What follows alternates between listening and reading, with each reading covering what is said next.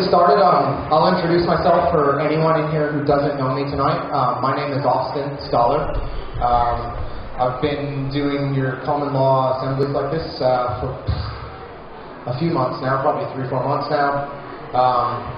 Just by show of hands real quick, can I see, stick a hand up if this is your first time coming to one of these meetings? God, look at that. Again, that's awesome. Consistently, we see like half the room is first-timers coming in. More people are hearing about it, coming in and learning about it. So I'm really happy to see new faces in the room. I like also to see some of the old familiar faces. Thanks guys for showing your support, coming in and learning more. But it's really encouraging when we see a lot of new faces constantly coming in and being part of our assembly and learning all the material we have to talk about. So the first thing is I'm going to bring our meeting over, draw your attention to Carlene. Sorry, Bell. Can we get Carlene on the main screen? I don't know if that's something... Yeah, you guys got it. We'll get Carlene, who is transitioning from our convener into becoming more of our intel officer. Let's call her that. Can you hear me saying? Okay, alright, good. So Carlene is with us down in Victoria right now. As you guys who've been here before will know that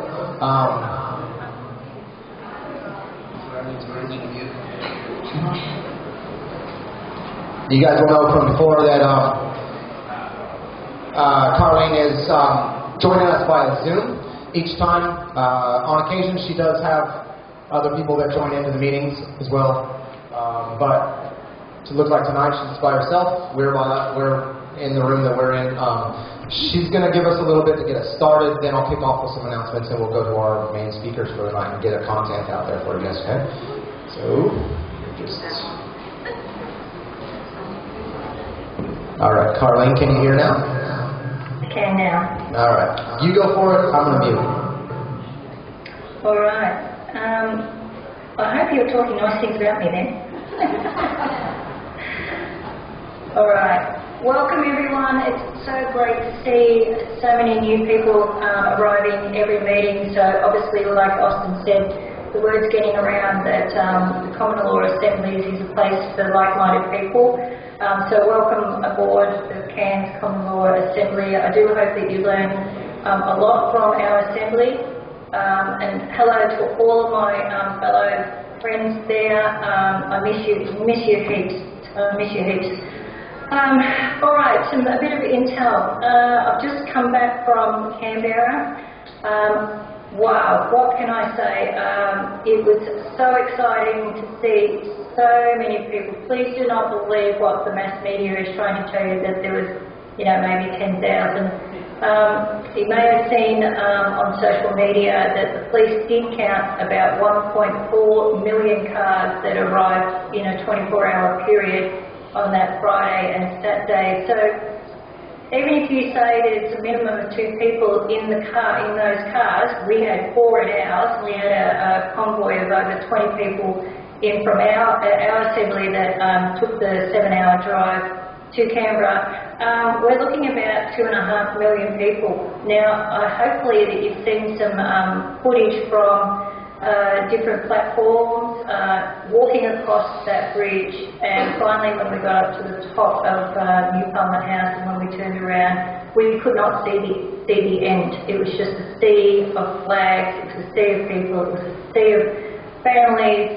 I spoke to nurses that have been in the job for 25 years, they've lost their jobs. There were servicemen, there was just an array of people there. It was so fantastic to see. I saw some people that had made the big trip down from Cairns. It was great to catch up with them. There was people from all 4 corners of Australia, and it was just a beautiful moment.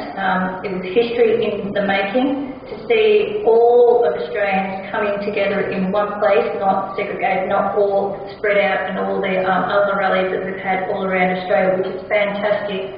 But like everyone said, we all came together. and it was just a brilliant day. It was just a brilliant day. So with those numbers, I'm hoping that our Prime Ministers and Premiers all around the state were looking out the windows, because they were certainly put on notice on that day. Sorry, we did get to speak to some of the other politicians that were brave enough to come out and speak to the people. We've got to give it to them, so that was great. I did get a chance to talk to Ricardo Bossi and Malcolm Roberts as well, so I filled them in on a few things that I'm involved in down here. They were very excited. So a little bit of information. I spoke last fortnight about I've been invited to join in on an international civil, I should say, case it's just growing. It's growing in momentum day by day. So it's been a hectic 2 weeks since I spoke to you last, and this is all to do with the affidavits and statements that we're taking from the people that have been injured by this so-called vaccine, or worse still, the families who've had a death in their family. I'm about to say that the floodgates are about to open, because people are starting to hear that those people have now got a voice. They want to have justice for themselves and for their families. So we're being sort of inundated by people sort of saying, yes, I'm ready to make my statement. So we're going about it a little bit of a different way than some other organisations. So we're taking this directly to our police stations and getting a case number, and then taking it that way, and then getting enough evidence that we'll be serving that into our courts, our courts that we've got at the moment. That's about all I can sort of say on that, but and I hate always saying this, but please believe me, people, there is so much work being done in the background for each and every one of you and your family members and your friends. There is so much work happening. We are doing this by the letter of the law. We are dotting our I's and crossing our T's to make sure that these families and these people are getting justice. We are going to get justice, and we will be making the people that are what's the word I'm looking for? Partaking in this narrative, that they will be certainly put on notice, and we will be bringing them to our legal system. What else is happening? It's just been a really hectic time. It really has been hectic. There is so much happening. I hope you're keeping an eye on the convoy over in Canada. We're starting to see how desperate their Prime Minister is over there. My opinion and the intel that I've been researching on is if Canada falls, then the rest of our governments around the world will start to fall. Really important for Australia to keep an eye on Canada. If they do fall, we will be next. Our governments will be falling down. That's in my opinion and in my research. So it's really important to keep giving the convoy and the Canadians over there. I can tell you they are so tough. It's -30 over there, and I can't believe how tough they are to be out in that weather. But they're staying strong. They're patriots to their country. They've found the love of their country again, and that's what I want us to find: is the love of our country again. And I saw that on the weekend. There was by estimates, would have been at least 1.5 million people walking over that bridge at any one time, and just seeing us all coming together. Really did make your heart sing to say, yes, Australia has found their spirit, and we're really bringing it to our government. So our common law, I always say, it's about no loss, injury or harm, and we're certainly seeing a lot of that being portrayed on us. So we're here to teach you about your rights and about your common law rights. And we always start with our Constitution. It is an important document. It's not perfect. We're going to make that perfect down the track. And I'm hearing that there is rumblings that a new Constitution will be written with the people. So I would like to hand it over to, here goes the phone, I'd like to hand it over to Austin. Enjoy the night, and I'm here for some question and answers at the end of the night. So thank you everyone, and I'll pass it over to you, Austin.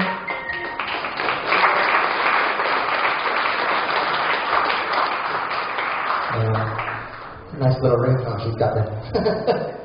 All right, so I have some general housekeeping announcements to make for you guys first thing, and then we'll get ourselves started with our content for tonight. First one on the list, I have a question that I need to ask, a couple of questions I need to ask from you guys. Has anybody seen Trudeau? Is he here? No? Question, good one. Has anybody else seen the Governor General here? What the hell? We elect these people to do what? Be vacant in the office? Vacate the office?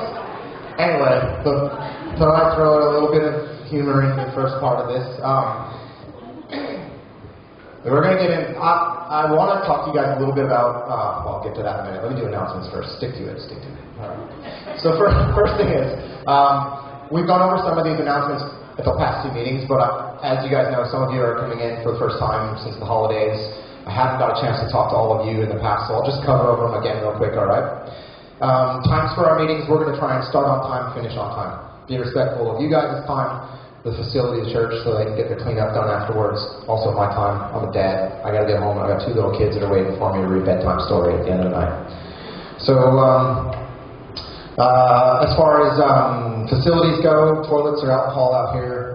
Feel free during the course of the meeting just to get up, go out. There's also coffee, as you probably have already seen, being served out there. Guys, just make it like a casual type of thing. You don't have to wait till the end or anything, or intermission or anything. Let's see. How I'm going to contact us as far as the assembly goes. So we have the... Is Emma here tonight again? No? Is she missing? Alright, that's alright. Emma's got a website that she has started called... Oh God, I'm blanking on it, but I feel like an idiot for this. It's the Autonomy Network, but I forget the name. Is it autonomynetwork.org? .org? Is that what it is? Okay, thanks. So Emma's got the autonomynetwork.org. It's a website she's built, and it has a lot of different resources from a lot of different, like the Cairns Informed Citizens Network and different action groups and all of that. She has a little module on there for common law. So we put our information on there, like bulletins, when our next meetings will be happening, minutes for the meetings, things that we've covered in the last ones, and also any kind of announcements of events that we're going to be putting on, okay? So that's where you can find us, is autonomynetwork.org. And also, I guess, one of the things I'll put out there right now is if you guys are just coming in after the holiday season, first time back, bring paper and something to take notes with, because we're throwing out a lot of information now that's going to be important for you guys to be able to take it home and digest it. You won't be able to consume all the information here. And that's some of the feedback we had from last year, is that it was great meetings, so much info, you know. So we did the first basics on Magna Carta and all that 4 different meetings, just because we knew there was a lot there. But we'd like to have you guys come in here ready to learn. Kind of put yourself back in those old school days of taking some notes down so you can look at it again when you go home and look this stuff up. Let's see. We have, as far as contacting us, we also have, those are some flyers out in the lobby out here. There is a Proton Mail email account that you can reach us at, and it is admin.ccla@protonmail.com. So that's the main way that you can contact us directly if you have any inquiries. If you're trying to get a hold of us about when's the next meeting going to be, go to the Autonomy Network. That's all on there. Try not to flood the inbox of the admin lady with, you know, when's the next meeting, or is it going to be at the church, or, you know, that type of stuff. It'll all be posted on there.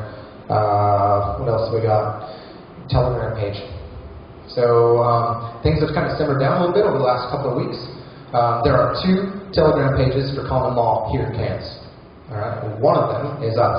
The other one is not. And we need to make it very clear that we're not affiliated with that other page. The people that are running that other page don't have an assembly like this where we come and meet. It's an interest type of group page. They put information out there that's good information, but it's not, if you're looking for meeting info and what we speak about here at our meetings and all that stuff, that's not on their page, okay? So the one that we run, is called Cairns Common Law Assembly. So you can look us up on Telegram there. Now that's a private page. It's not a public one, it's not open to the public. So to get added to it, there's a couple of things we need you guys to do is, first of all, email us at that admin at Proton Mail, right? That page, that one. Ask us if we can put you on there. It's not a big deal, we can do that. But we've been finding that people will send us an email and say, hey, can I get added to your Telegram page? And yeah, that's fine. You give us an email or a contact number, but you're not findable, you're not discoverable on Telegram. So what you need to do is you go on a Telegram, you look up your profile, right? Look up your little image, and click on the picture or your initials, whatever it may be in the little circle. You'll get a drop-down page that comes up there, and it asks you what your profile name is. You have to put something in there, okay? Because you have a username, profile name, and then you have a username on there. If you don't have both of those in, I use an alias for mine, but if you don't have that username filled in, you are not findable. That's the beauty of Telegram. Part of it, you can be anonymous on there. You can have your phone number listed on there, but people can't see it. So if you want us to be able to add you, we need to be able to find you, go search for you and find you, and then add you in, or send you the invite like that. Okay, so what you have to do is click on your little picture, or your initials if you don't have a photo, and then it'll do a drop down and you'll see on there like the second or third section down is called your username. Put that in there, type something in, and then send us that. Okay? And we'll be able to add you to our Telegram page. Let's see what else we got. Got the flyer out there, good.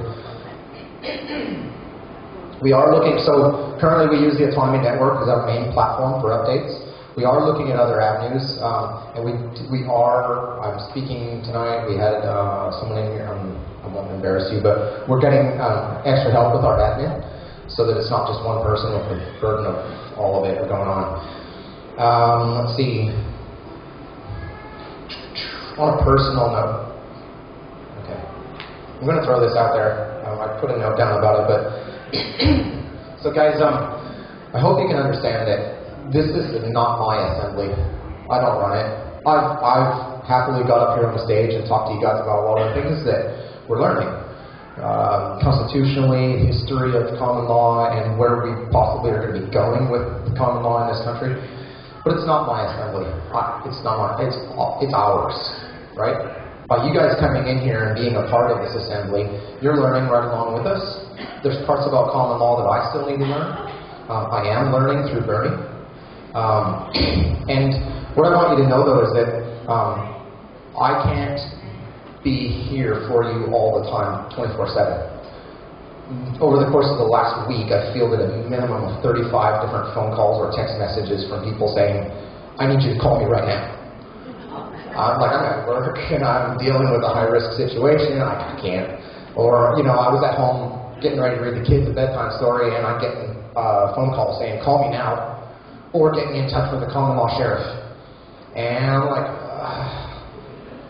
I want to help, I do, but you have to understand, this isn't my career, this isn't my job, this is something I'm happy to share with you guys as a community effort, and I want you guys to be able to take your expertise and what you learn from this and be able to share it with others so that it grows bigger. But please understand, I can't be there for everyone to bail you out, and as much as I would love to, and sometimes I just don't even know the knowledge to help you. I'd be in a jam too if I was in your situation, right? So where I can, I'm happy to help, but I'm not available 24/7. And so if you're going to try and contact me on my personal number, just know that if I'm at work or if I'm busy and I tell you, hey, I can't talk right now, I got to go, and I'll just hang up, don't take that with any form of disrespect. It's just a matter of I'm really busy and I don't have the time right now to talk to you about that. So I apologize in advance, okay? Okay.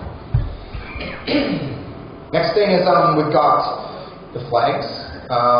Bring this one out. I forgot to hang it up tonight, but if you guys aren't aware, you've possibly seen them out at the rallies.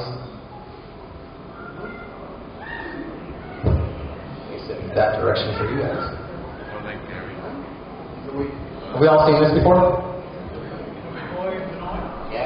Yeah, I've got like 4 or 5 of them left, and I got a new order going in. Yeah. So we do these as a fundraiser. You guys have probably seen it all different rallies of people carrying them around. I'm not sure if you've understood or researched the significance of that flag. I'm not going to go into the little history lesson on it right now, but suffice it to say, we can revisit that another time.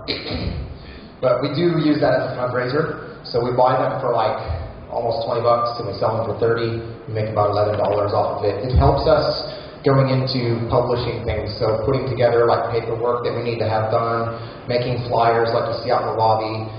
We're trying to get a couple of those gazebo type of shelters that we can take out and pop up at different festivals or markets or whatever and share a common model with people.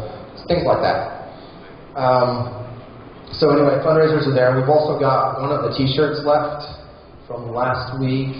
Mick brought it to us. Here it is. You guys might like this, I don't know. Same thing. So one of our members has printed these things off. And if you can see on there, it's got the picture of the lion. It says pure blood, unmasked, unvaxxed, and unafraid. And then on the back of it, grand old QR code. Alright? You guys can all see that. Anyway, he's donated 5 of these to us from last week and 5 from the fortnight before. So they're $30 also. That's the last one I've got right now. Talk to him about getting some more if we can. I'm not sure. This is a 3XL. So 100% cotton. I'm sure it'll shrink, but anyway, probably a 90 shirt. There you go, some pajamas. So anyway, we've got that one still left. And isn't everything these days as bad as that? Yeah. Anyway. Next thing is I want to mention, and I forgot this last week, and I apologize to Ray about this already, but I want to apologize in front of everyone. I forgot to mention that last week Ray held a seminar. So I don't know if anyone has heard about Ray. Ray was one of our first keynote speakers that got up and gave a presentation, funny enough, when Len was here last. Yeah. And Ray spoke to us about setting up a foundation. So that it's a completely legal way and lawful way to basically have your money out of the spotlight of the government, so they don't see basically all of the money that you're making and then what you're doing with it. It's none of their damn business. So Ray's got a seminar that he puts together. It's very informative, fascinating information. I sat through it last fortnight.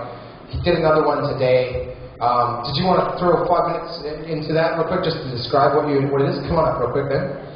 I'll give it to Ray, and yeah, I've got to be honest, I went through it. It's amazing. It's really, really good material. So. Thanks, Austin. Yes, we had another one of these today, but I was just thinking it's probably worthwhile recounting the story of how it came about. It's all Genesis' fault. I went to the first meeting round at Austin's place out at Redlinch or something. Yeah. Anyway, there was 35 of us there and we were hearing some fascinating stuff, and Janice said, but how do we put this to work in our businesses? And I said, well, this is what I'm doing. And Austin said, can you do a workshop on that? So the next time we got together, I did about 20 minutes or so here. And it was rather interesting, the result. That was just before Christmas. I went away to see family down in Brisbane over Christmas. My phone didn't stop. People kept on saying, can you tell me about this? Can you tell me about that? So, one morning, fairly early, I got the computer out and I switched on PowerPoint and I started scribbling. And I put it all together.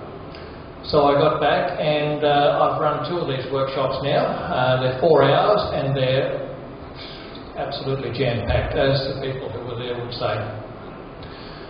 It's a real information download, there's no padding in it, it's all usable stuff. Now, what it does is it turns what Austin says and all of the other common law stuff that we're hearing into practical benefits for us. Now, what does that mean? One of the guys who was in the first workshop with Austin a couple of weeks ago, he came to me and he said, look, I've got a $200,000 tax bill. I said, you've got a terrible accountant is what you've got.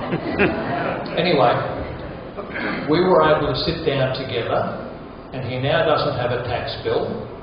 He has an enormous smile and he has a new accountant. And the accountant, we're on Zoom, and the accountant said, now what are you going to tell your wife? He said, I'm going to say, honey, we don't pay any more tax and we make lots more money.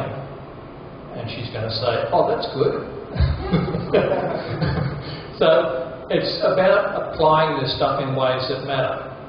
Now, one of the situations that's going on at the moment, there's a bit of a virus on it actually, is really, really well qualified people such as teachers and nurses who have chosen sovereignty over their bodies and have no jobs. And one lady came along to the workshop and she had been advised that day that she was out of work. Like, that's it, no more. So she came along and she told me afterwards what was going on, so we sat down together following the workshop. And at the end of that talk, she made a few decisions. And as she left, she said, I'm frightened, but I'm so excited. A whole new world. So what it is putting this stuff that we're hearing about here into practical application so that you can actually live in your truth, in your sovereignty. And I mean, as this guy said, okay, 200 grand. I'm that far in front now, it doesn't matter anymore. But this is just this year. That's just this year. There's other guys gone through there, they're doing all sorts of crazy things to their businesses and blowing them out in all sorts of ways. So, yeah, this is what's on. So I'm running these on a regular basis around the countryside, and if you'd like to know more, I can take some names afterwards. But there's some really happy people for Janice making a noise that way. Thank you, Janice. I would happily take the blessing out if I were you, but get on it. Ray's other name? Oh. Jamison. Ray Jamison. Jameson. Yep, Jameson. Yep. Jamieson. Ray's got a website as well. He usually brings business cards, but they get taken just like that. They go. So catch up to him after the meeting, and he'll have a conversation with you. Right. So glad I mentioned that this time, and I apologize for last time. All right. One housekeeping announcement for alcohol out here is that we've got some of you who have kids that have to bring your kids to the meeting, and I understand that. I get it. I'm a parent. We can't all have babysitters for the kids at home.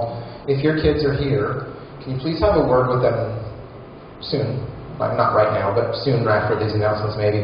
And just let them know that try not to destroy the outlet side of the church out in here with the cups and running around and kind of terrorizing the hallway out there. I know that they get bored. We're in here for 2 hours. It's difficult for them.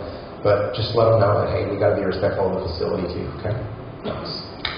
And then the last one here is that we've got I guess kind of a growing interest.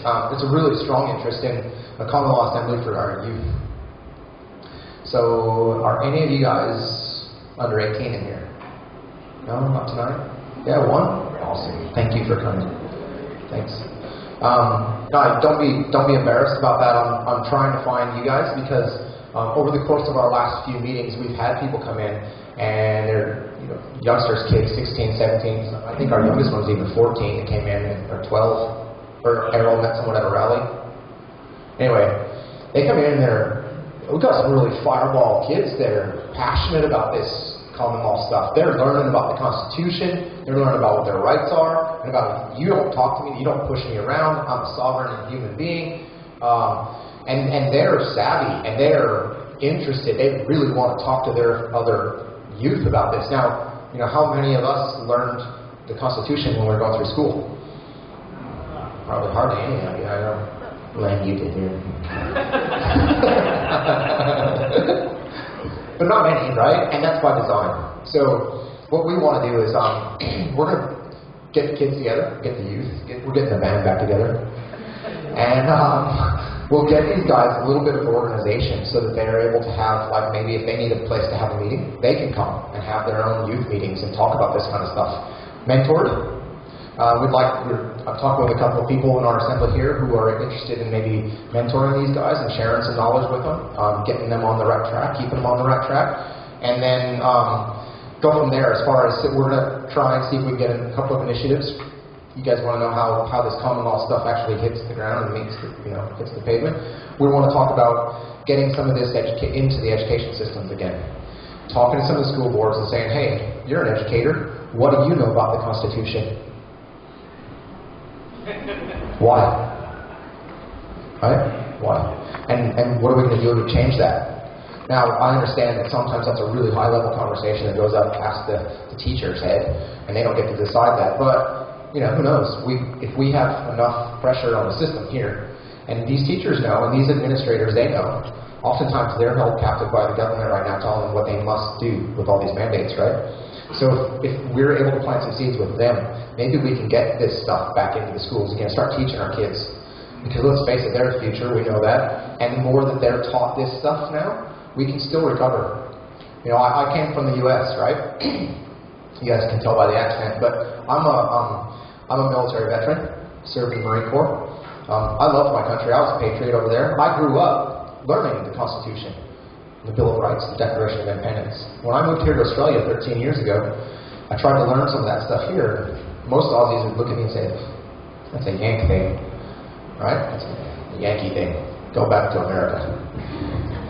But here we are, a decade later, and now I look around this room. Let me hear it, really. How many of you love your country? Yeah?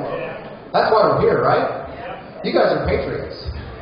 And I know that's often an American term, but you guys are patriots here in this country, Australian patriots, right?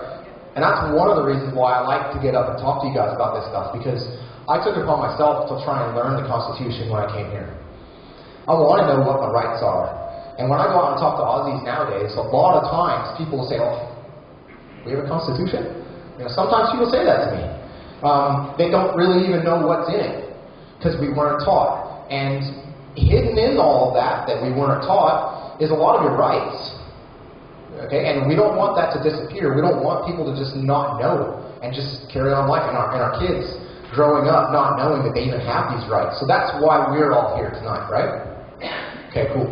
So I'm happy that you guys are all, I'm surrounded by a bunch of patriots, like-minded people, okay? We come from different walks of life, different countries, but really we all have the same thing in our hearts, right? We want our country to survive this crap that's going on right now and then thrive going through it, right? We need to learn in order to make that happen though. And it's going to be organic. It's going to have to come from us. Not going to come from those guys up there caving in and saying, okay, we'll teach you the Constitution and we'll follow along with it. That's not going to happen. Okay, so that's our announcements. And that's kind of my segue into our first speaker tonight. So over last fortnight, we started with a constitutional session. And got together with Bernie. Bernie, stick your hand up real quick. Got together with Bernie a little while back, and he'll probably be humble enough to say I'm not an expert, but he walks around with the red annotated version of the Constitution. And he knows a lot about it. Look, we broke down the Constitution into different sections and said, look, this is kind of hard material for us to all digest all at once. There's no way anyone in this room would probably sit here and stay awake for a full session of the Constitution and a review of it and going in all the ins and outs of it, right? So we had to kind of break it into chunks and say, okay, well, let's keep some attention, because we definitely need to learn this stuff, right? We're going to keep your attention by breaking it down into smaller segments. Last fortnight, we talked about the preamble and the general parts of the first eight sections. Is that what we covered? Eight sections of the Constitution. And if you don't know, there are 9 sections of our Constitution. The 9th one is pretty much the meat of all of our Constitution, okay? Now, you guys have got some paper in front of you tonight. If you don't have one of those handouts, do we have extras? No? All right. Got some over here with Brian. Brian's got some here if you need one. That's kind of your notes to follow along with what Bernie's going to talk about. Scribble some things down on it if you need. It's very handy. And then tonight we're going to go over the Senate. Yep. All right. So buckle in. Grab yourself a coffee if you need it. Bernie, come on up, and let's get ourselves started. Give him a little round of applause, guys. Thanks, Austin. And thanks to our convener, Caroline.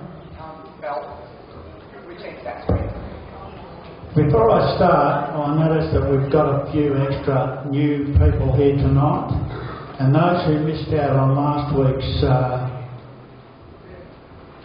the first part of the Constitution, those who are new here, please come up and grab one.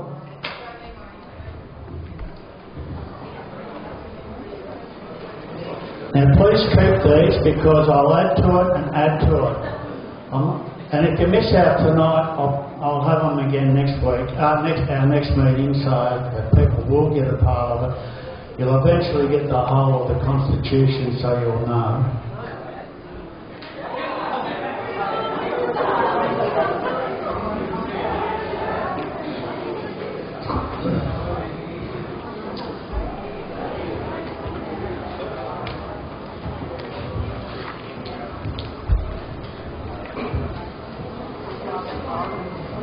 Alright, we're on a timeline tonight, and I did promise I'll only do 30 minutes tonight. So this is the annotated Constitution by Quick and Garron.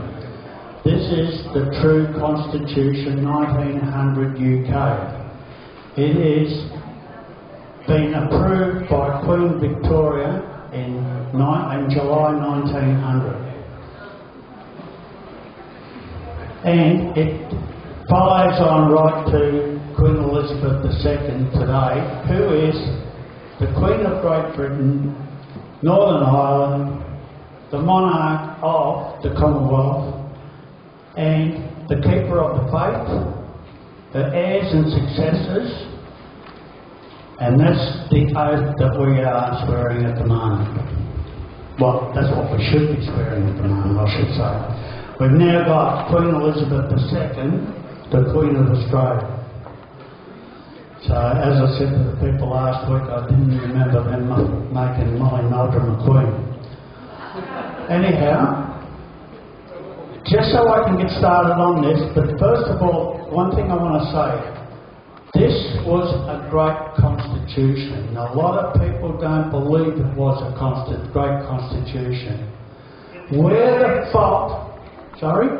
It still is. And it still is. You are right, Len. This constitution was stolen from us because we, the people, went to sleep. And that's the reason why it never worked. And it started in 1902 with New South Wales, and then continued on with the states up to 1975. Alright, now I went through the first part of the Constitution, and I'll get on to this now. Our next part is part 2, and it's the Senate. Right. Section 7 of the Senate shall be composed of senators for each state, directly chosen by the people of the state, voting until the Parliament otherwise provides as one electorate.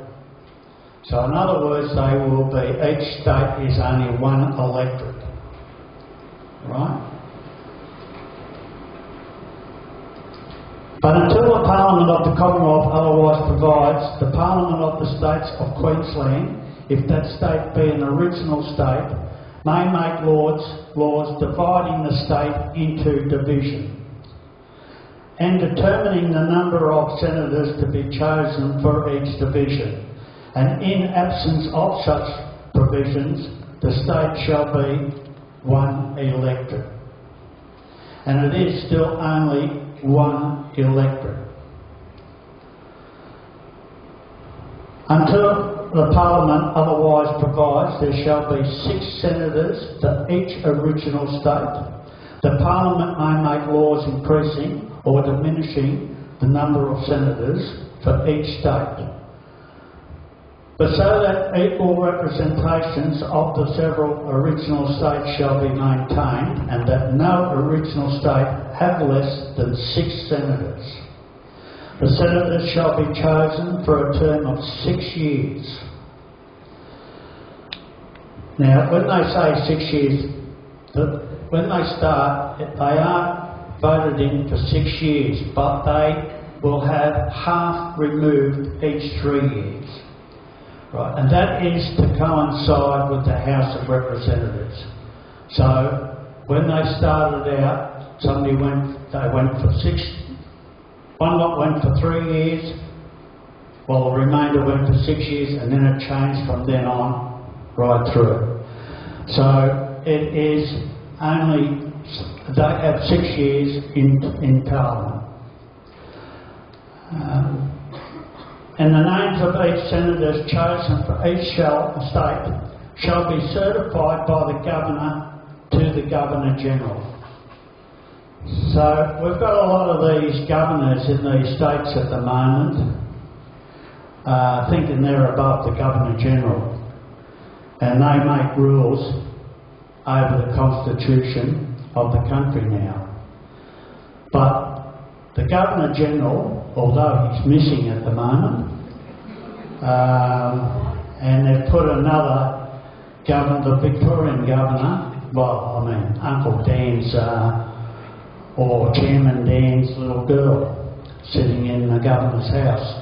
She's now been made by His Excellency, the Prime Minister Scott Morrison. He appointed her. Totally different to what our Constitution states. But he's above everything. So that's what it is. They must hand the names to the Governor-General before they are sworn in to be the senators of that state. Section number 8. The qualifications of electors of senators shall be in each state that which is prescribed by this Constitution, or by the Parliament, as the qualification for electors of members of the House of Representatives. But in the choosing of senators, each electorate shall vote only once. In other words, they can only vote for one person, not have a preference and vote for 8 people. Okay, so that's the qualifications of the electorate. Now, the Parliament of the Commonwealth may make laws prescribing the method of choosing senators, but so that the method shall be uniform for all the states. Subject to any such law, the Parliament of each state may make laws prescribing the method of choosing the senators for that state. So that's the method of them selecting the senators. But it must be, remember, it's got to be uniform and it's got to be by the Constitution. When they say uniform, that's what it means. It has to follow the Constitution. The Parliament of the state may make laws for determining the times and places of elections of senators for the state. Times and places. Well, I stand corrected if I'm wrong, but I think that they made a referendum to have the 3-year terms was to coincide with the House of Representatives elections. So they're supposed to happen every 3 years. So that's been changed.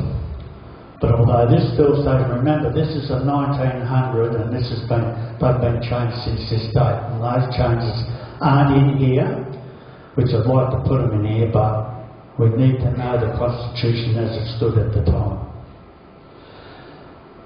So that is the application of state laws. 11. The Senate may proceed to the dispatch of business, notwithstanding failure of any state to provide for its representation in the Senate. So there's failure to choose a senator. So if the states had a failure of choosing a senator, the Senate will still continue to this day. Right? They will still sit irregardless of that state not being represented. Right. The governor of any state may cause writs to be issued for the elections of senators for the state. In case of the dissolution of the Senate, the writ shall be issued within 10 days from the proclamation of such dissolution. In other words, the governor will give out the writs to dissolve the parliament, or the Senate in this case. Right? So the Senate will be dissolved and then they will have a new election. But as I said, that they do it, they're in for 6 years, they go for 3 years, he'll offer writs for the 3 years of those people who are to be dissolved from the Senate at that time. So that's the issue of the writs. The same thing you'll find when we go through the House of Representatives at the next meeting. You'll see that the Governor-General will dissolve the federal parliament. The same thing, the governors will do the same thing to the state parliaments. They will be issued a writ to dissolve, and then they have to have a re-election. Okay. As soon as, number 13. As soon as may be after the Senate's first meets, and after each first meeting of the Senate following the dissolution thereof, the Senate shall divide the senators chosen for each into 2 classes, as nearly equal in number as practicable. So therefore, I was wrong about the referendums in the Constitution. Sorry about that. The places of the senators of the first class shall become vacant at the expiration of the 3rd year, and the places of those for the second class at the expiration of the 6th year. So that's when they will divide the senators into 2 sections, and they will then, after that, then they become 6 years, but there will be half the Senate will be divided and go stand for re-election, and that's how it will work. So that's the rotation of the senators. The election to fill vacant places shall be made in the year at the expiration of which the places are to become vacant. For the purpose of this section, the term of service of a senator shall be taken to begin on the 1st day of January, following the day of his election, except in the cases of the first election and of the election next after any dissolution. So in other words, what they will do is they will continue their time from the 1st of January, it will go through until the Senate has been dissolved, and their position then becomes tenable. They have to be re-elected or whatever. Okay. So the Senate, when it shall be taken to begin on the 1st day of January proceedings, the day of his election. And 14. Whenever the number of senators for a state is increased or diminished, the Parliament of the Commonwealth may make such provisions for the vacating of the places of the senators for the state as it deems necessary to maintain regularity in the rotation. So if somebody goes out of the Senate, they can put somebody back into that position, but they must maintain that time that that senator is supposed to be in there, and no longer. And that keeps them on the rotation. So if they take a person's place who leaves, they must be, if they spent 2 years in there and somebody's been put into that position, only has 1 year left of it. Okay?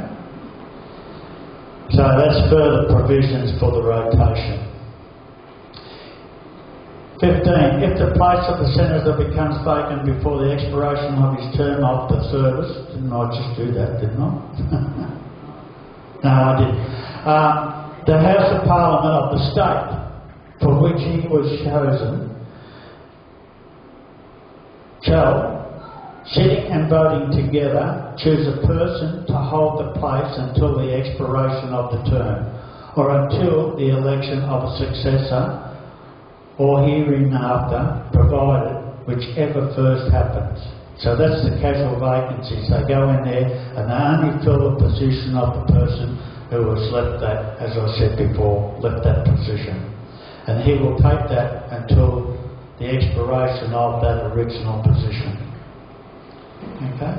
But if the House of the Parliament of the States are not in session at the time when the vacancy is notified, the Governor of the State, with the advice of the Executive,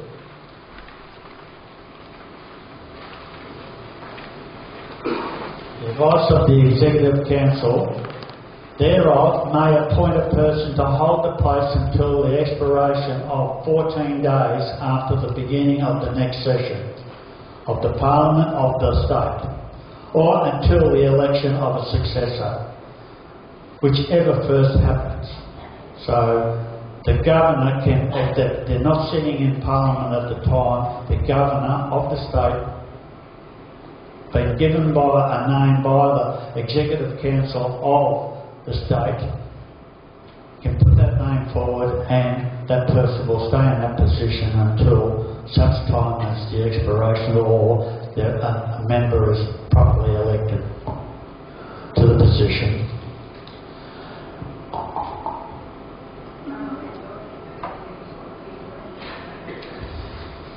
Oh, it does too. Okay.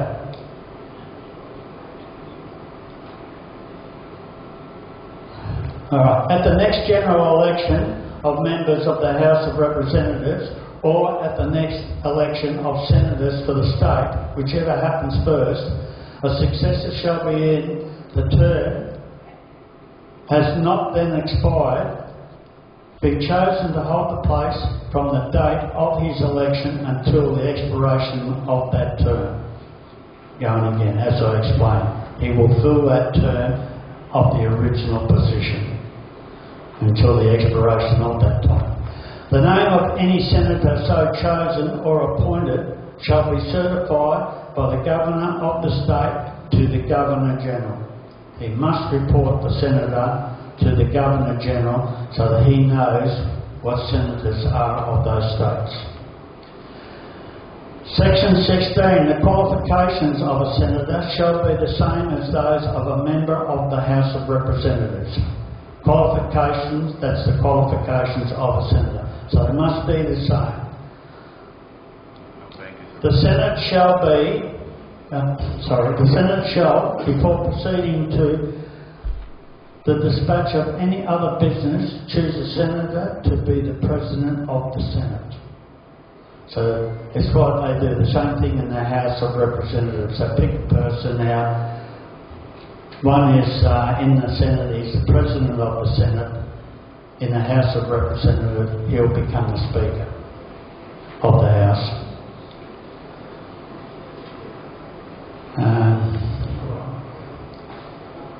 The President becomes vacant, the Senate shall choose a senator to be the President. Right, so that's the election of the President in the Senate. The President shall cease to hold his office if he ceases to be a senator. So once his term is finished or he goes out of the Senate by reasons unbeknown. Well, we can figure out a few at the moment, can't we? So he will stay there, and once he becomes removed from the Senate, he can no longer be the President of the Senate. 18. Before or during any absence of the President, the Senate may choose a senator to perform his duties in his absence. So they can nominate another person to be the President if the President has either been removed or is not in the country or whatever. Absent, that's the absence of the President. Alright, 19. The Senator may, by writing an address to the President or to the Governor-General, if there is no President or if the President is absent from the Commonwealth, resign his place, which thereupon shall become vacant. That's the resignation of a senator. That's the procedure he must do to resign the Senate. 20. The place of a senator shall become vacant if the 2 consecutive months of any session of the Parliament he, without the permission of the Senate, fails to attend the Senate. So if he fails over 2 months without the permission of the Senate to not be in the Senate, he can lose his position as a senator.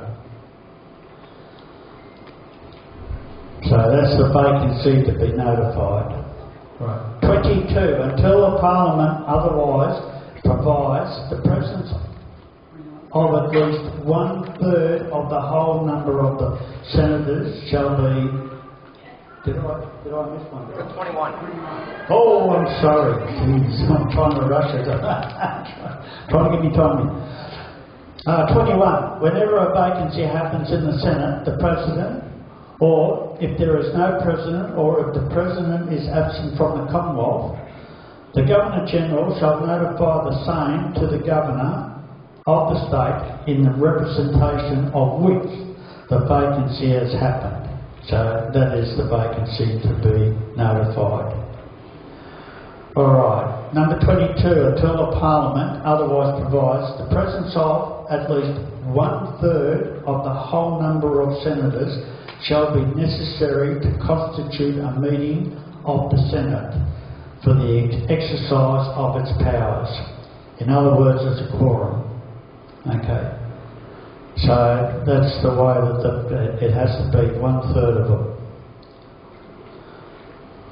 That's why after times you have a look, they're still asleep in the Senate.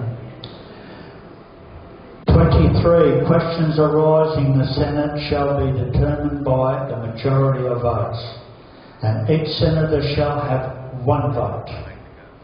The President shall in all cases be entitled to a vote, and when the votes are equal, the question shall pass to the negative. Voting, that's the voting system in the Senate. So that's your Senate in a nutshell. But, unfortunately, we have people that are in the Senate today that are not doing their duties as per the Constitution. They are not in the interest of the people of the country. We have in our Constitution, we have 2 houses of Parliament. And just quickly before I close, I'll just say this. The House of Representatives is the house that puts the laws together and the voting together and puts all the agendas that they want to pass. And they pass it in the lower house. But it can never become law until it goes to the Senate. And the Senate is supposedly the people's protector. And they are supposed to check that what they want to put through from the lower house must be in It was of the laws and what the determination of our Constitution states. And that's what they must be. They are not to sit in there and read it the way they want to read it themselves. Okay? So this is where the failings are in our Constitution and our governments at the moment. Remember, people, they are not governments. It's you, the people, are the government. You, the people, are the Commonwealth of Australia. You're not the Australian government. You are the people who put these people in power. They work for you. You don't work for them. And that's what our Constitution is all about. So I thank you very much for having that little bit of time. Next one will be the House of Representatives.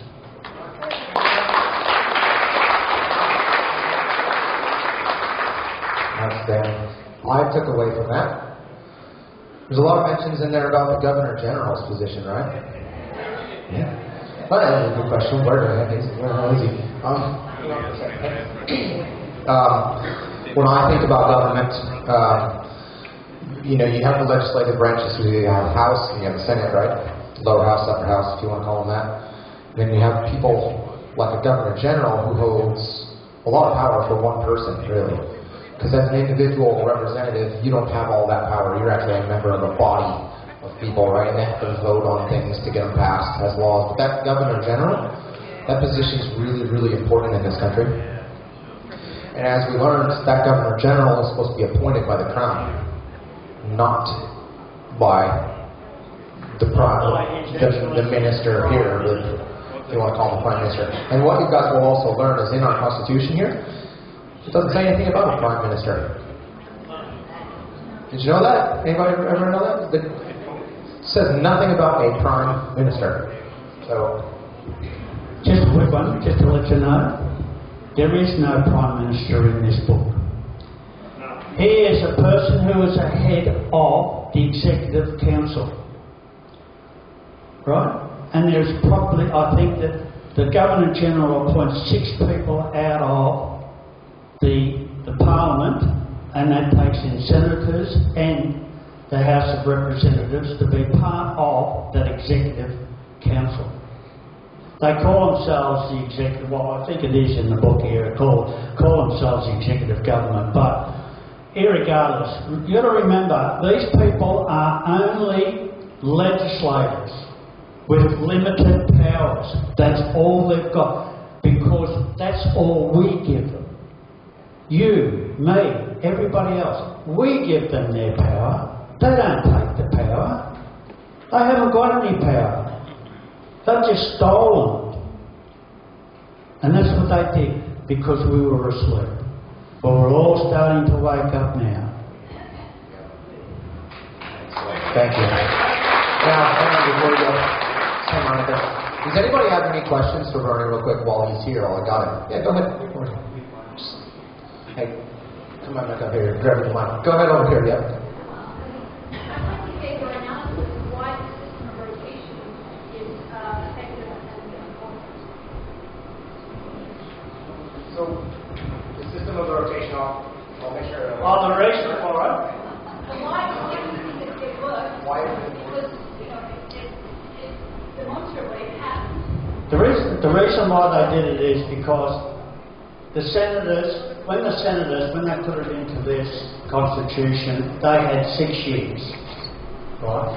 Now the reason why they put them in for 6 years is because, remember I just said to you beforehand, they are the people's representative. The Senate is the place where they're to determine what the Constitution is, and any laws that are passed from the lower house, which is the government of the day, must conform with the Constitution. If they do not conform with the Constitution, it goes back to the lower house. And if they send it back with a few changes of words in it, unless it is with this, they will not. And 3 years is not enough, and that's what the House of Legislation, the House of Representatives are. They are only there for 3 years. It's just now we've got some states have got 6 years now, and some states got 4 years, and it's wrong. The Constitution clearly states 3 years for the House of Representatives and 6 years for a Senate. And unless we, the people, change it, it's the only way, right, that it can be changed. That answer what you were asking? I think you were asking about rotation of them, right? I was, but I'm also asking, why does that work? Sorry, why is it important that it's 3 years and 6 years? Why would it be different if it was 10 years or 12 years? Would it? What is the value of what we've gone through? Because clearly, the Senate is making decisions, and I was surprised not to read that there was anything about that the decisions they make being, in some sense, accountable to the public good. In any way accountable to the public good, right? It's all we've got there is a constitutional guarantee that they are rotated in a particular way. But the thing is, I know what you're saying, but the thing is, you have a look in Victoria now. They've got 6 years for a House of Representatives. But look how that state's gone, because they've had the same person there. By dividing it into 6, you're not having the same people all the time. I'm going to put you over to Len, because Len is the next senator. Okay, there is a very simple reason. Well, the reason for dividing into Class 1 and Class 2, it is administered slightly different now. The senators who actually get a full quota of votes become the Class 2 senators and are there for 6 years. The other senators who rely on preferences become the first class senators. So that's how the division is operated today. The reason why our founders, and they were spot on, right, because you have a continuity in the Senate when half of the senators remain. Then only 6 senators now for each state are elected every 3 years. The exception is if there is a double dissolution, then all 12 senators are up for election, and then that's where, if you get a full quota, you become a Type 2 senator. I hope that helps. I'd just like to add one thing. Len's right in what he's saying. That's what happens today. In this book here, it says, one person, one vote. No preferences whatsoever. And these, in this book, says they are there for 6 years. They are divided into Class A, Class B, because at the start, when they first started, to get to the first 3, who are they going to kick out when they've got 6 senators there? So they had to pick out what they classified as Class A and Class B. From that point onwards, they became senators for 6 years, but the rotation was every 3 years, and that's how it worked. But it's one vote, one person. You go in there, you go. Oh, it's alright, come back. I must have touched the bottom, did I? Yeah, just one vote, one person. It's not preference voting. That was a Labor thing to bring in so that the 2 political parties, which was at the time, was the National Party, oh no, they were called the Country Party then, and the Labor Party. And they would be the only 2 parties that will ever be voted in to Parliament. And that's how they fixed it up. And Stanley Hughes did that in 1914, I think it was, or 15. That's when he changed it to preference voting. So I hope that answers your question a little bit for you. Okay. Do you want to ask a question? Yeah. Go ahead. I heard during the week that the Governor General was served notice to show his legitimacy and he hasn't said anything about that. There's the red flag flying at the Governor General's. Is that correct? I don't recall seeing the red flag flying there because he's under the corporation, and that's the blue flag. The blue flag is a corporation flag, which is a trademark of the UN. It's registered in the US Securities, and that's what our blue flag is. It's a UN flag. Right? The red flag is the flag that we fought under in World War I and World War II. I think, are you thinking that people that are there now that raise that flag? The protesters. Yeah. Oh, the protesters are going back to our old flag. But we've never ever, to be honest with you, there was never ever a flag approved for Australia at the time. It was put together mainly because of the First World War, so that our troops would fly under a flag and fight there, right? It wasn't until later on that they approved it, and I think it was King George V, or could have been King George VI before he passed away. One of the two. Right, so, and that's why the red flag, and that's why they use it. And the blue and white flag with the cross, the white cross, that is the Eureka Stockade flag. That was the fight for freedom in Victoria and the goldfields. And that's what we're all running under now for our freedom, as well as under the blue flag, under the red flag. And that's what we want. The corporate flag is the blue flag. And I'm guessing he hasn't proven his legitimacy either, has he? Yeah, well, it's, what people are trying to tell the government today, all the governments, I'm talking about state, federal, and the so-called illegal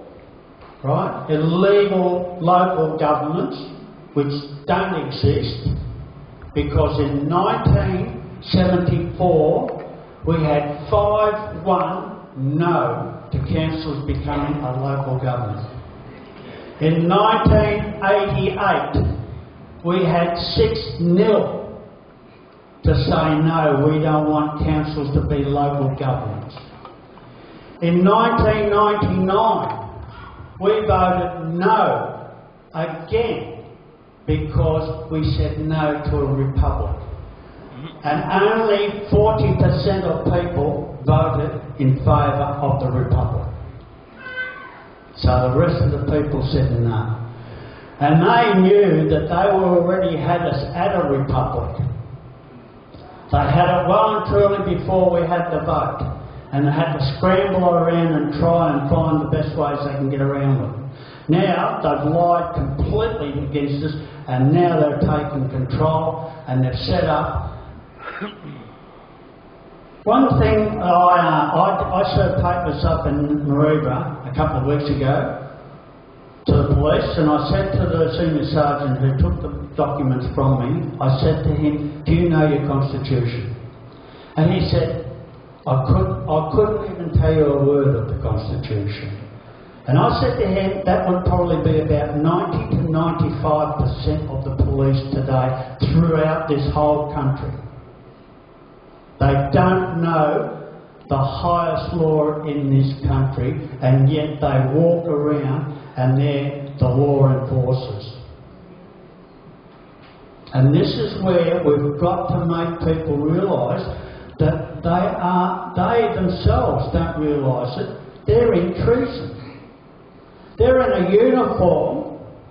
Now, I spent 20 years in the Royal Australian Navy, and in that time I learned a lot about this, because I've seen things happening in the Royal Australian Navy for a long, long time. And in the end, I was down in the last 4 years of my career, I was in the supply school down in HMO Service down on Western Port Bay, Victoria. And I seen a lot of things that was happening, and I came across a lot of things that was going to be changed. And I put in a 6-page submission to Canberra in the Navy office to tell them that the ADF is not workable. And they threw it in the bin. Because there was a hidden agenda for them to be called the Australian Defence Force. And that was to control the whole of the Defence Force and put in Freemasons at the top level. People were getting promoted who should never have been promoted, but they got promoted because they're in their system. And that's what we've got with our government. They're all in their systems. You've got to see the signs. The signs are there. Have a look at the police. They've got blue and white tiles around their hats. What is it they say? We put it all in plain sight. Blue and white tiles, what do you find in a Masonic lodge? On the floor. Black and white tiles. So they're all Freemasons. All hierarchy are Freemasons. And that's what we're fighting. That's what we're battling against.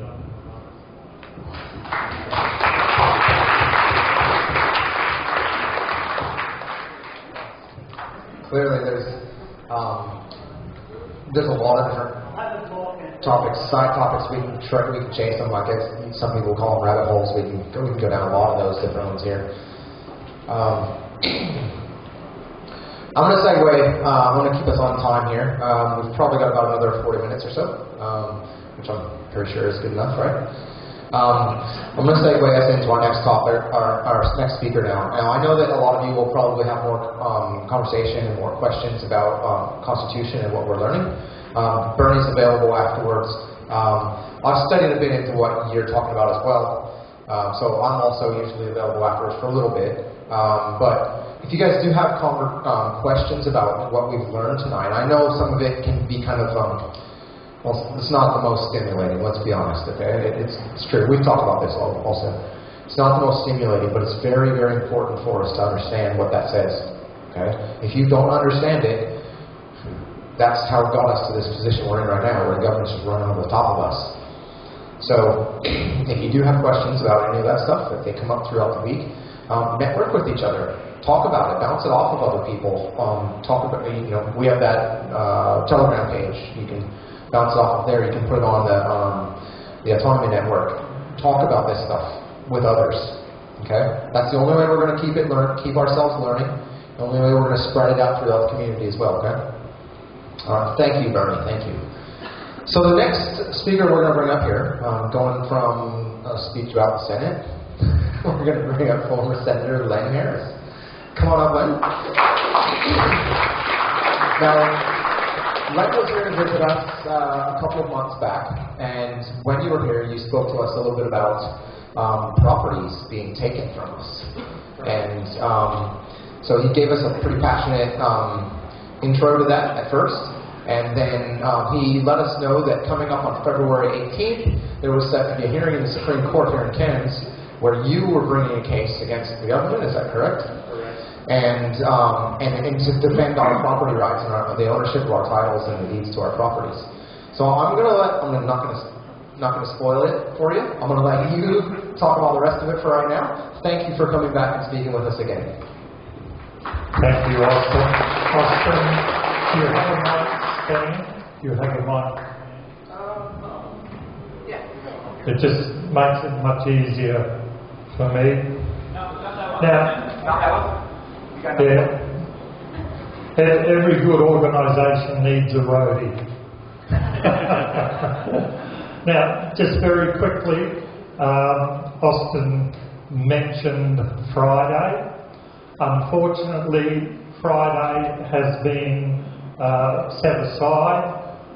Justice Henry was forced into isolation. I think it is genuine. Yeah.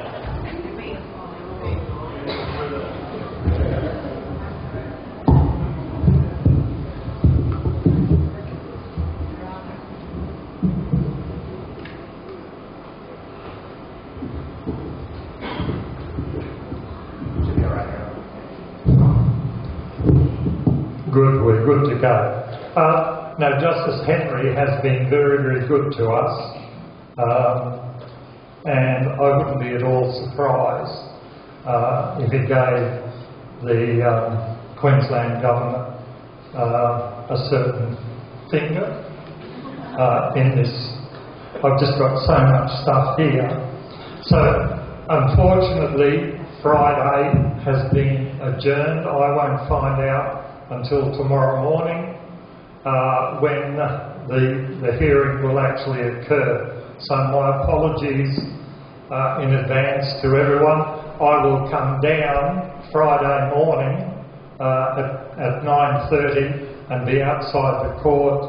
I even have people coming from Brisbane who I couldn't turn around. Yeah. Anyhow, it happened, and I don't believe that Justice Henry had any say in the matter, because he's trying to do some of the smaller cases from his home on video link, but because I have so much information that I need to hand up on your behalf, it's not suitable to have Justice Henry not in the court. So that's the reason for me declining for Justice Henry to do Friday, actually remotely from his home. So, I've got a few brochures here. I know some have been handed out. If you can just grab them, please. What it is, it's like a time span. If you've already got one, or if you're a couple together, I apologise.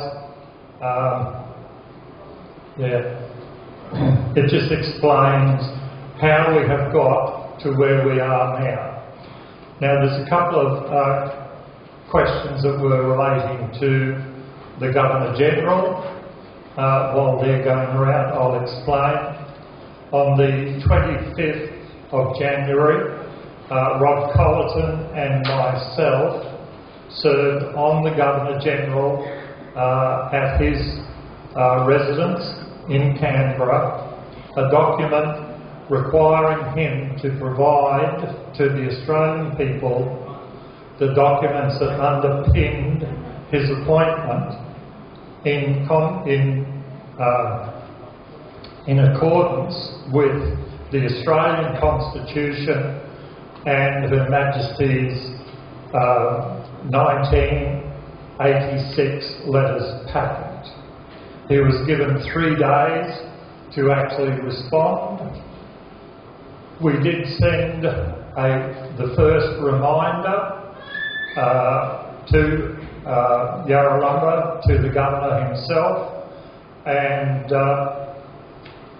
what actually occurred was that on the 26th the Governor was seen out with the Prime Minister, and then so we served the documents on the 25th. 26th was Australia Day. He was out publicly, and on the 27th this Government Gazette was issued, and it is genuine. But there is a gentleman here who has a document that claims the Governor was in South Australia. Correct. Yes. Yeah. So there are some conflicting information out there regarding to this. So the proclamation says, whereas Her Majesty Queen Elizabeth II, by commission under her Royal Sign Manual and Great Seal of Australia, and I'm emphasising that, right, dated 19 July 2016, appointed me the Honourable Linda de Sueur, Companion of the Order of Australia, Governor of the State of Victoria, to administer the government of the Commonwealth of Australia in the event of the absence of Australia or of the death, incapacity or removal of the Governor-General for the time being. or in the event the Governor-General, having temporarily absented himself from office for any reason. And whereas the Governor-General, as from today, so the proclamation is dated the 27th of January, and whereas the Governor-General is from today absent out of Australia, now let it be known that, having taken the prescribed oath, I have this day assumed the administration of the Government of the Commonwealth of Australia. Now that is signed by herself over the word administrator. And we have on the bottom left-hand corner, supposedly Scott Morrison's signature, Prime Minister. So there are problems with that document, there is absolutely no doubt.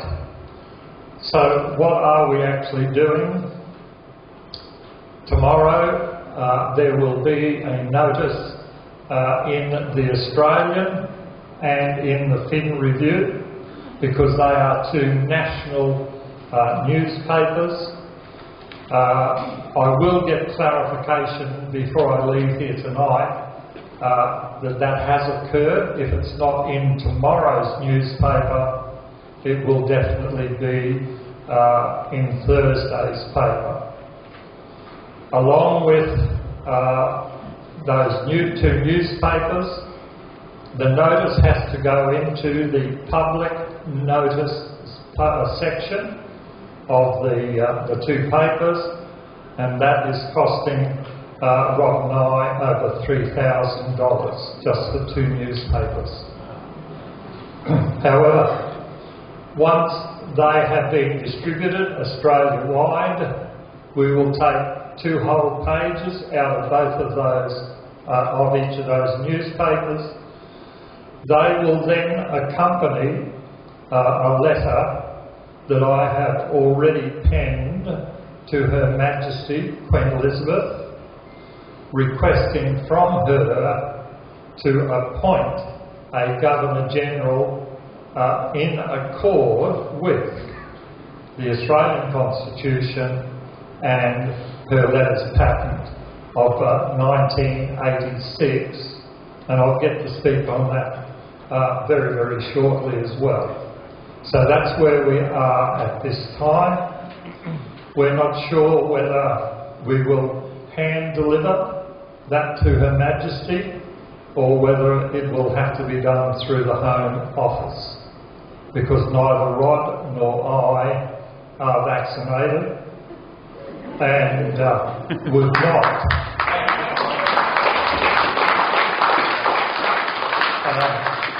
and the probability is that we would not be allowed back into Australia. But that is the intent of what we did on January the 25th. So that's the situation at the present moment. So very quickly, I'm going to try and do in half an hour what normally takes me an hour and a half. So, well, I'm going to try. So I'll do this quickly. I'm going to pass this around. This is the basis of the actual court action that I have started on your behalf. I am asking the judge to direct the Queensland Government to actually provide a title deed that you seize your property in an estate of fee simple. So that's F-E-E and just the word simple. There is no title structure called freehold in the Westminster system. So why are the governments, and they've done this over quite a few years, brought in the system which they refer to as freehold? Well, it's very simple, because when your property is divested of the Crown to you in fee simple, the government is stopped from passing law on fee simple. It is that simple. Okay? So, what is the first or one of the main issues that I'm asking Justice Henry to direct the Queensland Government to issue a title to every property in Queensland that they have actually revoked. Not only do you not get a certificate of title now under the Act, the Land, Explosives and other Legislative Amendment Act, not only do you not get a title, but on the 1st of October 2019, the Queensland Government revoked all deeds. I wasn't aware of that the last time I was here. So, I've also asked that the reservations to the Crown be put back on the titles.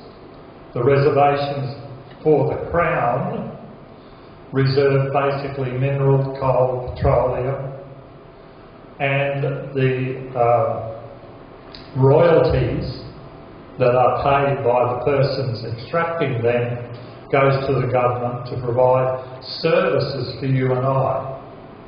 So in that, they are reserved to the Crown, the purpose of them being reserved to the Crown, so that we, the population, derive the benefit from them.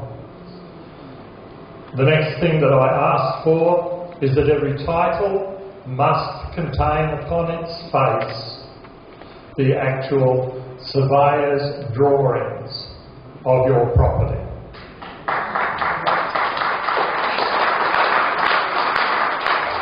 The next thing, just near my thumb, is that the actual title itself be sealed with Queen Victoria's Great Queensland sealed, not what they're using now. So another thing that the government did on 1 October 2019 was they actually removed their responsibility to actually record mortgages. Because up until 1 October, every mortgage was actually tied to the title deed. There they are, on the back of that. They are no longer tied to the title.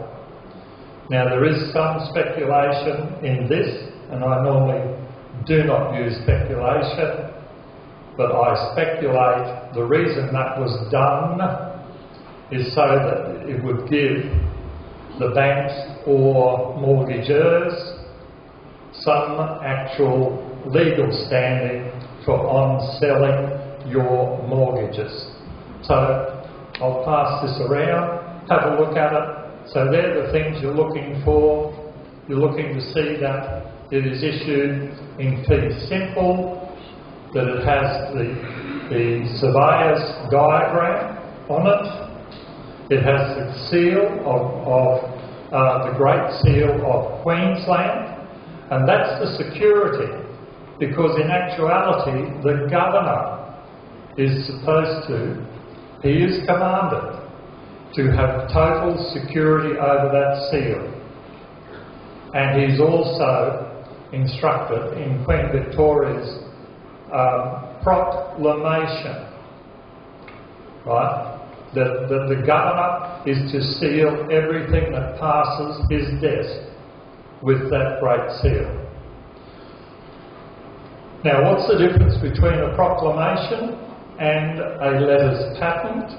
A letters patent is a contract between the Crown and the person who is being appointed to a position.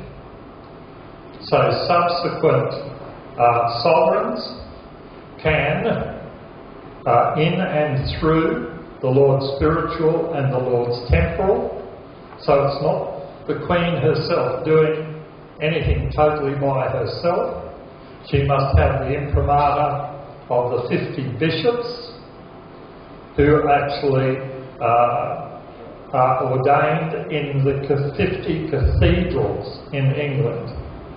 So they sit in the House of Lords, and their purpose is to make sure that all of the laws are in accordance with God's law. That's why they're there. So they're the Lord's spiritual. That one's easy to make the connection.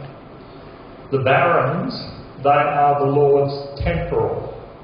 Well, I don't know whether they're swearing there that they don't drink ale, but they are the land barons. So in England, they have 50 barons as Lord temporal in the House of Commons, in the House of Lords, and they are there to look after the property owners in England. And that's what we are missing here in Australia. So,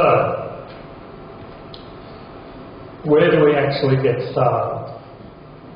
I want to actually start in 1987. So if you have a look at that little brochure that's been passed around, you'll see on the top of it Micah Hearn's photograph.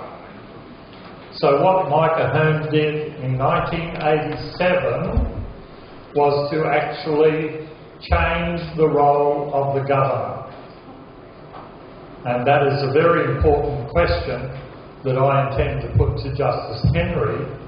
Where did Micah Hearn get the power to alter the role of the governor? He can't. It's impossible. There's a maximum at law which states very clearly a river cannot rise higher than its source. So if you think of the Barron River coming through here in Cairns, which has its headquarters up in the mountains up behind Cairns, how can that river actually flow past the height of its source? So that's what the maxim is saying. Micah Hearn is appointed by the Crown. He's appointed by, or he's actually sworn in by the Governor of Queensland. So how can he, as Premier, alter the Governor's role? Well, the short answer to that is he can't. He also claims to have actually established the Executive Council that the Labor Party abolished in 1922. So he made the Governor-General Governor in Council. And then in the back of this Act, right at the back, I've marked a couple of sections there where the wording, it actually does legally remove the Governor's ability to reserve a bill for Her Majesty's pleasure.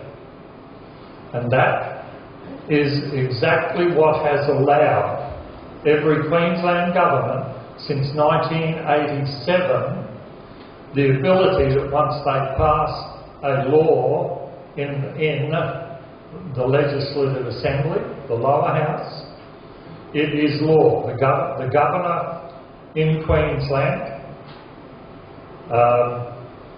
they certainly haven't learnt their constitution, Austin, because if they did and knew their job, they would refuse to actually rubber stamp every bill. So that's... now I'm going to pass two of these out together. The reason is I want you to have a look at the actual seals on the two documents.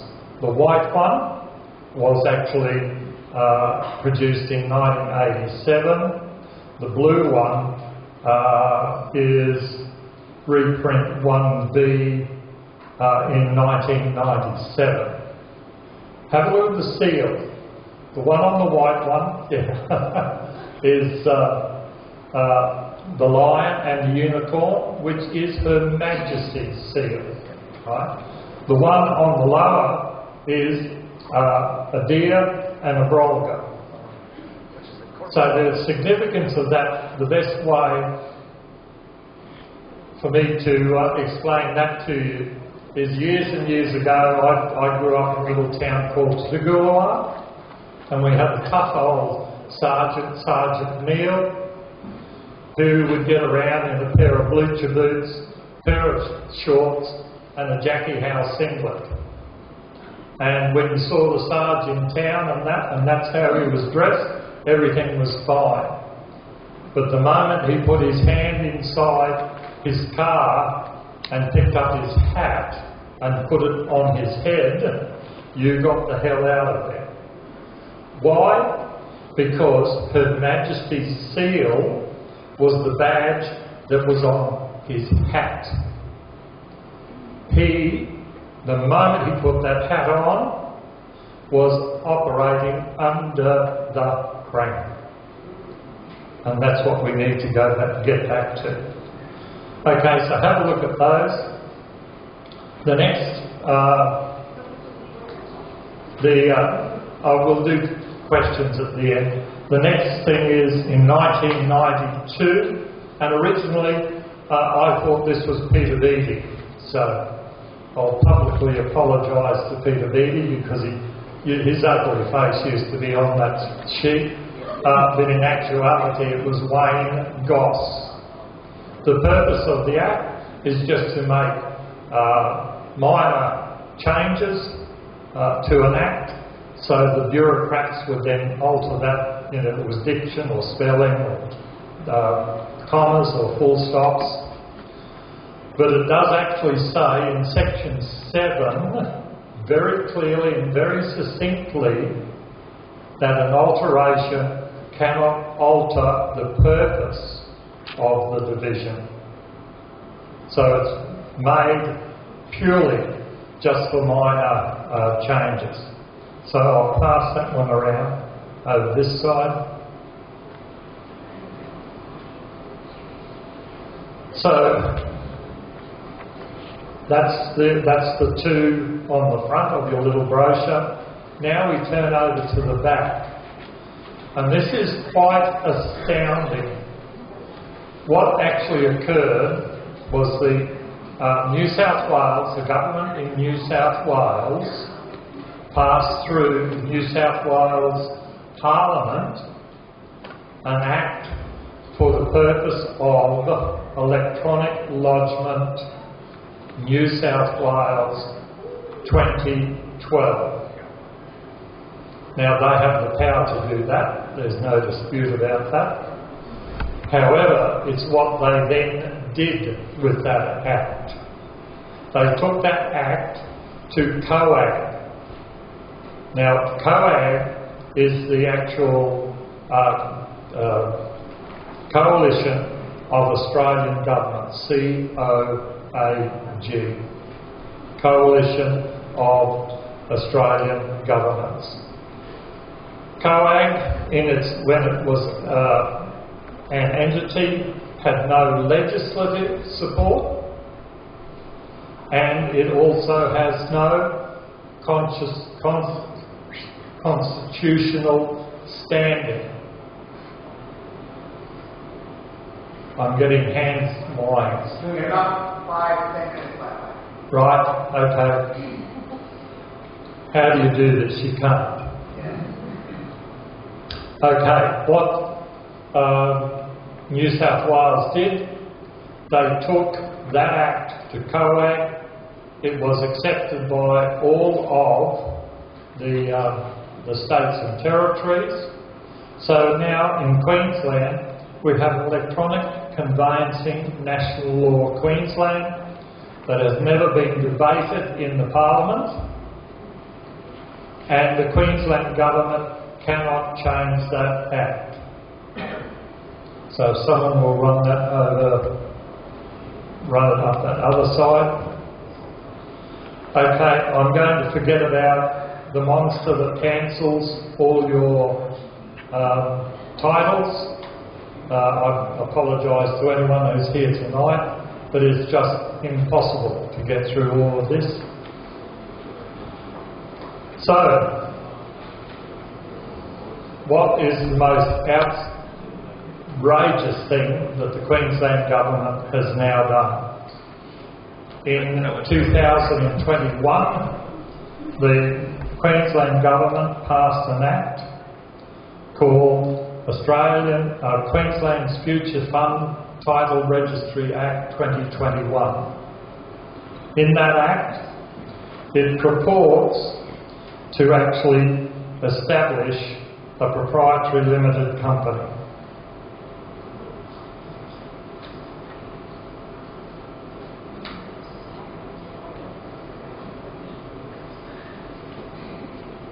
And if I can find the right page, Declaration of the Operator. So we have an Act of Parliament that is declaring that Queensland Title Registry Proprietary Limited is the operator of the Act. So we no longer have a titles office, we have a private company functioning as the titles office. When you go over the page, it tells you that the titles Queensland Futures Fund in establishing the private company then says that the company can set the fee for registering a title. Currently it's $197. The Act also says that that proprietary limited company gets to collect and keep the funds. So we have a private company that anybody who's purchased a property from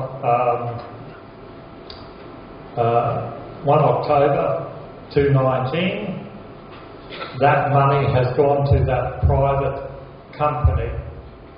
The Queensland Government has also tipped $5 billion into that private company, and they also have moved 7.4 Orion shares. That's the shares for the Queensland Government's rail. So why have they done that? They've done that purely as a sinking fund that they can go overseas and borrow in the name of the proprietary limited company. Because the likes of Standard and Poor's had advised the Queensland Government that they were going to reduce their AAA rating. So that's part of the reason.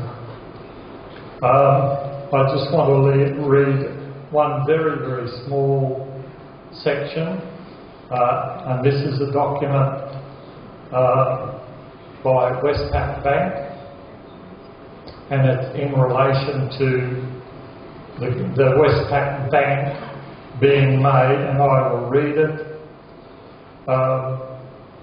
The mortgages are then transferred into trucks with what are termed SPVs, so special service vehicles, and then notes of commercial paper are offered to investments in the secondary market backed by the securities.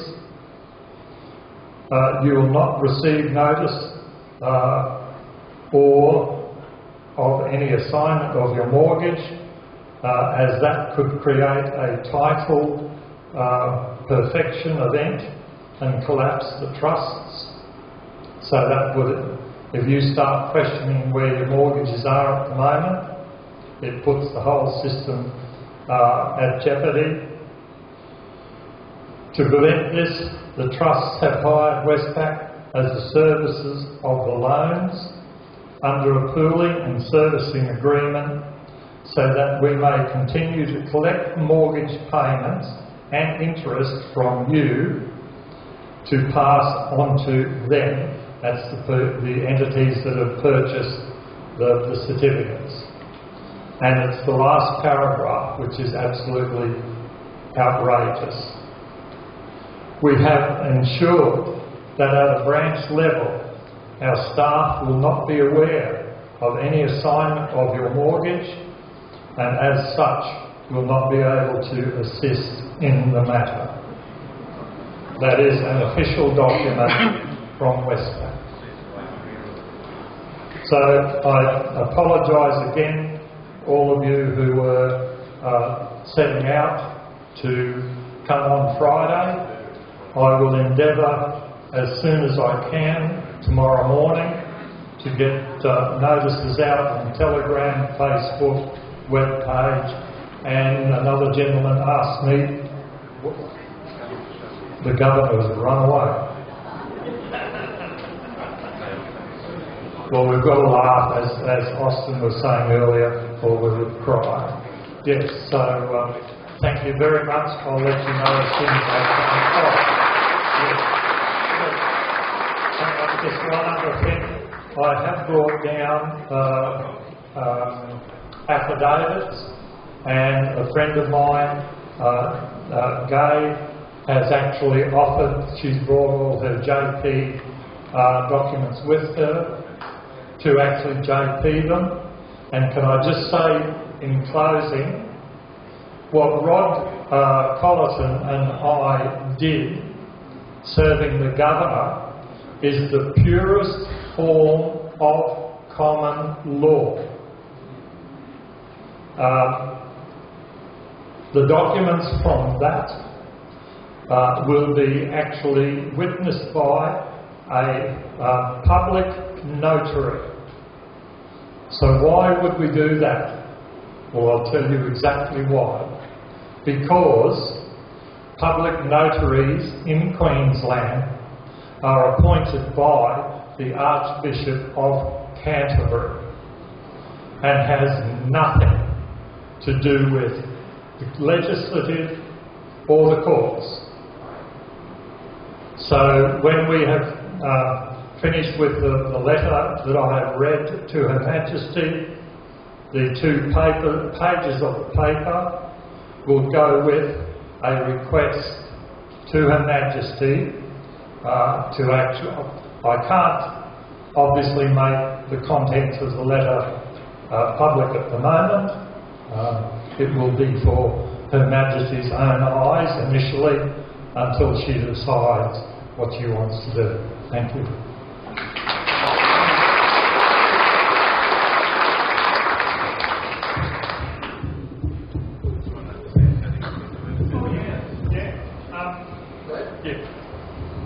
Question was, can anyone take photos of the deed? Yes, you can. I would ask you, with the greatest of respect, that is Mrs. DiMaggio's actual deed. It's not a copy. So, treat it with the reverence of what it is, and next year that document will be 100 years old.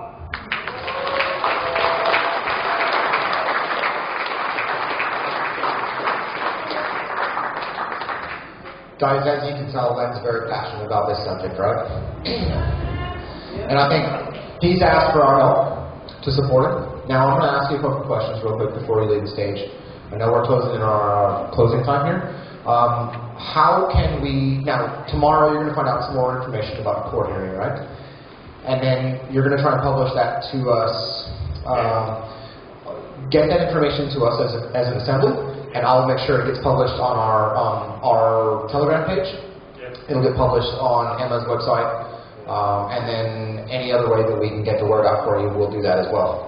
But we've been speaking a little bit about this over the course of the last few weeks, talking about how Len's fighting this fight for all of us, and he's asked us for help. And one of the ways that we can do that is our physical presence there at the courthouse when the day goes down, right? Absolutely. Yep. Okay. If there's anything else that you need our help with from the masses and from the people, because we do have a little bit of a reach now in the community.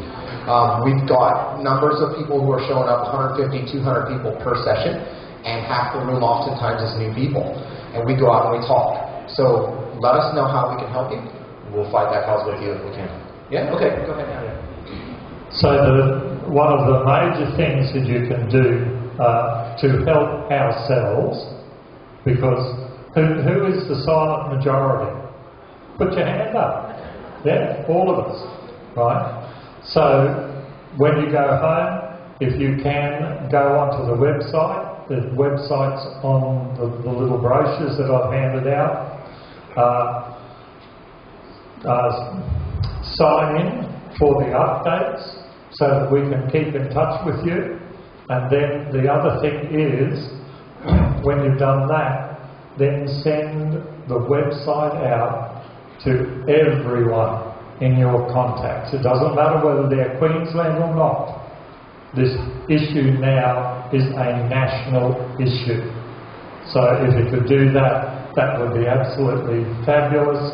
If you want to toss $20 in to help us get through the court costs, that would be greatly appreciated. I'll just ask Gay to stand up, please. She hates this. She'll beat me up afterwards. Gay is here with her little port of goods, and she will actually stamp any affidavits that you want to fill out tonight. Just make them real simple. Tell the Queensland government why you're upset, right? Why have you cancelled my title deeds? And ask the court to actually strike the legislation down. Thank you. All right, thank you.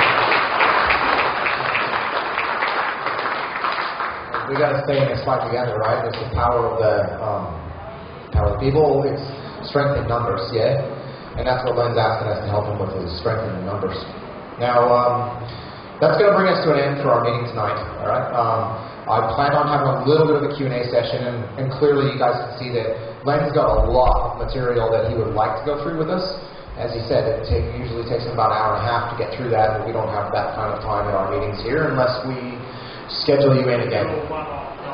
Just a one-off night. We can do that. We can do that. If you're happy to do it, we'll invite you back, yeah? Awesome. I've been asked to go back to Cairns